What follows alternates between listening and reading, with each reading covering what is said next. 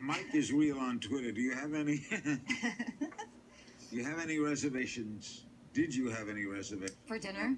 Taking on the iconic role in the remake of Psycho. Oh my gosh! Probably if I had known the movie before I auditioned for Gus Van Sant, I probably would have.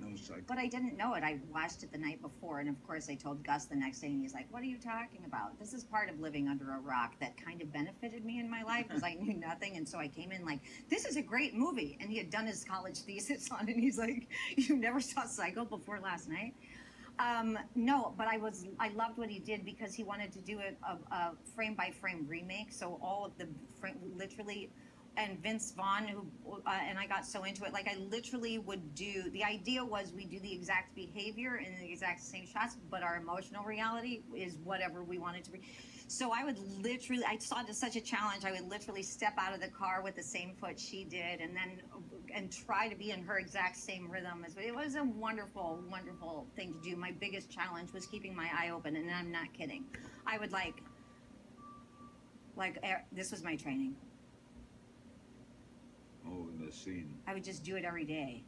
I'm gonna keep it open. I'm gonna keep it open. Toughest thing I ever did. Cheryl Swift.